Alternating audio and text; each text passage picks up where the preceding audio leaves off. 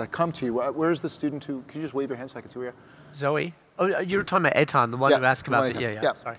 I would treat it as follows. First of all, I'd start that question by saying, leaving it aside for just a moment, the tech whitewash. I'd say, first, do you recognize the amount of work, or the work that Israel is doing around the world? Question number one, when it comes to solar, when it comes to water, when it comes to aid, when it comes to whatever the innovation is. And if the answer is no, there's really nothing to talk about, right? But if the answer is yes, then it opens up a whole other dialogue and say, these are the Israelis that we are here to celebrate. And you, as Mr. BDS, should say, look, these are the type of people that I stand shoulder to shoulder with. This is the type of this is the Israel that I want to stand with.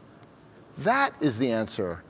It really is, look to these organizations and others that are doing great work. And if you recognize the wonderful work that you are doing, we can debate the other stuff. But as long as you recognize the work that's actually happening, that, I think, is the appropriate answer. Thank you. Gil? Yeah. Just to add on, I think I would answer in a question, like a Jew does. In the 140 countries that Israel has been operating for the last 60 years, please ask whoever approaches you, are there any BDS activists in those countries? And the answer is no. The answer is no. The BDS is only in countries where they don't know what Israel is doing. So please send them over to Africa, send them to Latin America, and they will come with a different perspective. And apart from that, Israel trains officially Palestinians, Jordanians. In the past, we've trained Egyptians. So I think that's also another angle to the answer. Good. Thank you. We will take another round, but I don't want to neglect Zoe's question. Concretely, young people, they want to get involved. They want a job, an internship experience. Who would like to, Sivan? Yes, we have an office in New York because we are a 501c3 organization. So we always looking for interns to help in New York, but also in Israel. In Israel, as I mentioned, mostly engineers, but we need help doing research and so on. We don't take yet people to Africa because where we operate, it's so far. But hopefully, maybe in the future, we will. So anyone who would like to intern.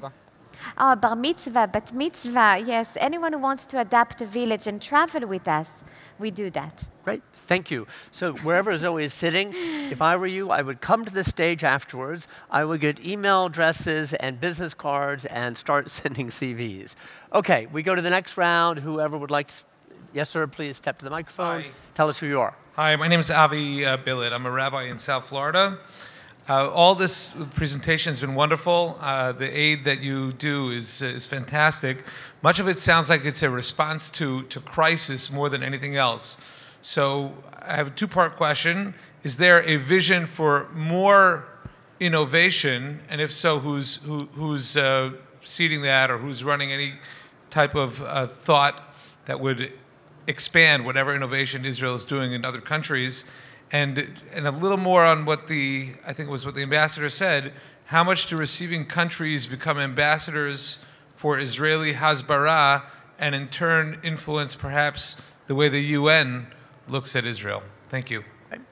Thank you, sir. And then whoever's standing behind you, please step forward, tell us who you are. Hi, my name is Grace Mizrahi. I'm from New York. My question kind of ties into his question, which is just out of curiosity for Sivan, where does your wonderful organization get its funding from? And how can you keep going? Thank you, Grace. Let's take another. Yes, sir. Hello, my name is Noah Barshain. I'm a recent college graduate, and I live in DC. So something that, a characteristic that I've noticed in common with a lot of entrepreneurs is the chutzpah that their idea is worthwhile even if other people don't recognize it yet. And to me, it seems that that's kind of happening in Israel's aid space, that we're going out and providing all this help to people when other people don't necessarily realize it yet. So do you think Israel is doing enough innovation to communicate to its stories to the rest of the world? And do you think that that needs to be the next innovation front of how to spread that to the rest of the world? So maybe we start with Noah first. Thank you, Noah. Innovation, entrepreneurship, and better communication. We started earlier there, but who else would like to add to how that can be improved and done more effectively? A taker for that one? Gil. Gil, please. Okay. Recently, we've started in Mashav a very comprehensive program on innovation and entrepreneurship. And the main area we're operating at the moment is Central and Latin America. And this is in cooperation with the Organization of American States, the OAS. And up until today, we've trained close to 20,000 what is considered youth in UN terms. That's no offense to anybody, but that's people aged up to 35. And we are actually bringing the Israeli example of innovative training to communities in Latin America, working with youngsters on how to operate small businesses, how to be better entrepreneurs. And this has been a great program with great response, very much appreciated by Central and Latin American leaders. And there's a lot of demand to duplicate this. I was just Friday at the United Nations, met with the new administrator of UNDP, and they want to duplicate this with Mashav, with Israel, in other parts of the world, in Africa, in Central Asia as well. And I think we are going and heading in that direction, and we'll probably have good news about that very soon. Great, thank you. Sivan, Grace asked, good question. Money has to be raised, bills have to be paid. How do you Thank you, Grace. Thank you for asking. And I would like to say that, as I mentioned earlier, it doesn't cost too much money to impact. The most to bring solar energy to an entire school or a medical center, including installing solar energy for computers in all the classrooms, in all the homes of the teachers, enough for businesses, all of it never cost more than $18,000. So we are very lucky that we always have either a family, either a bar mitzvah boy, or a girl, or a church, or a synagogue adapting villages. And as I told you earlier, we want to reach 1,000 villages, 6 million people. And to reach, we need about $4 million a year for the next 7 years, and hopefully we can do it and reach it.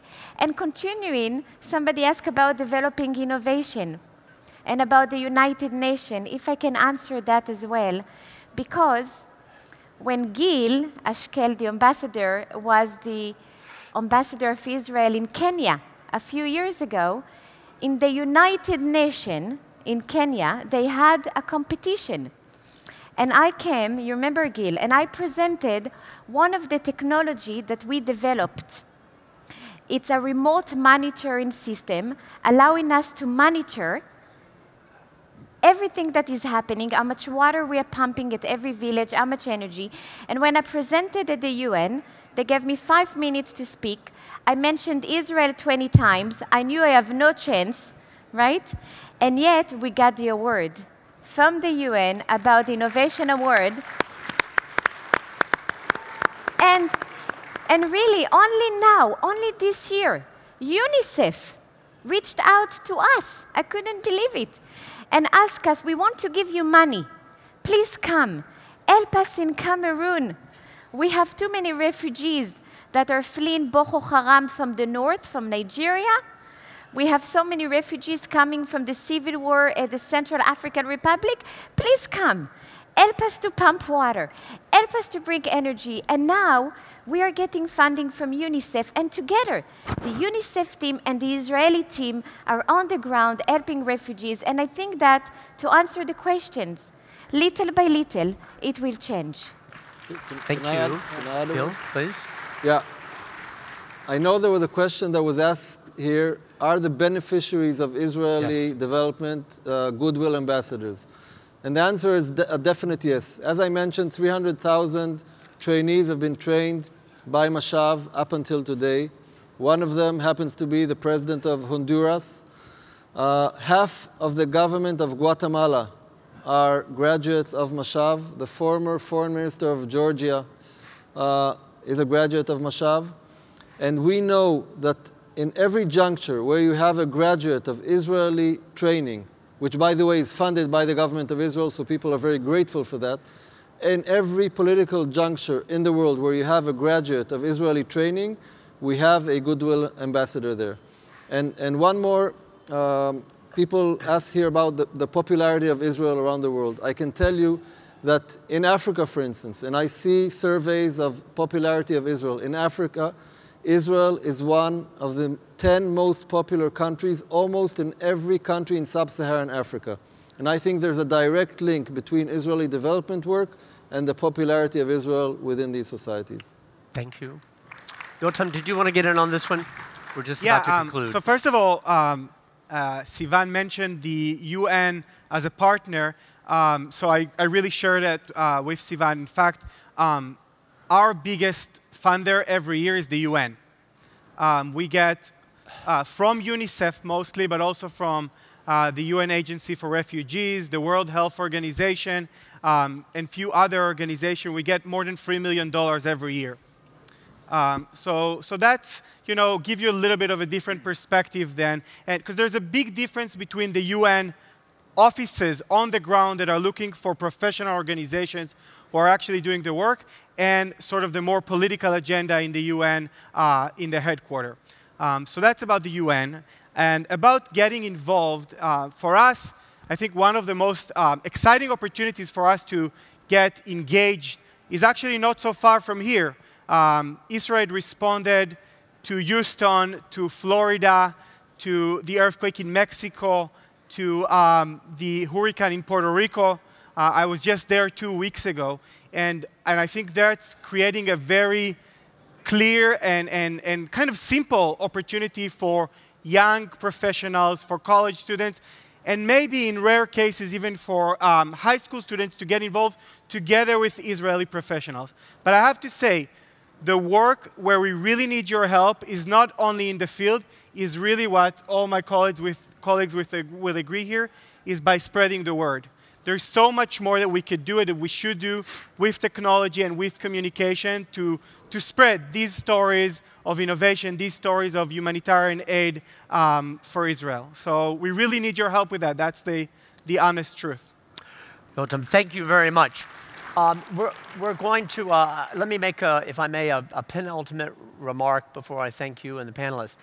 Among the organizations I've had a pleasure and honor to lead, I mentioned to you a decade ago, I was director of something in Germany, in Berlin, called the Aspen Institute Germany. I had a board member at that time who has since passed away, but at that time, a decade ago, he was in his early 90s, a German Jew named Ernst Kramer. He had been for years the editor-in-chief of an important German newspaper called Die Welt. Very spry, sharp-tongued, diminutive fellow who was on my board, and I had liked him, appreciated him. We'd have lunch every month or so. I'd go down. He'd come to the office where he was editor in emeritus every day at 92, still using a typewriter, by the way, tapping out columns. And one day I met Herr Kramer, and he said, how are things, how are things? And I said, well, if you look at the headlines today, not good. And I said, this, that, the other, it just looks dire. And he looked at me and he said, Jeff, fascism, communism, Islamic extremism, we're put on this earth to tackle big problems, okay? Holocaust survivor.